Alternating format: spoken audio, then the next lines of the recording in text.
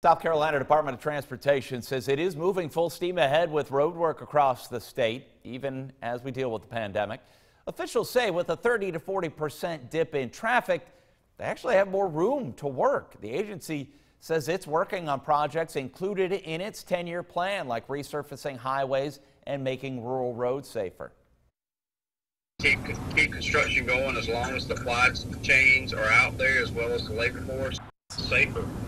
With less travel, less motors on the roads, it's actually a safer operation, not only for our construction workers, but also for the motoring public. Deputy Secretary of Engineering Leland Colvin says the DOT is encouraging workers to use social distancing when they're out there.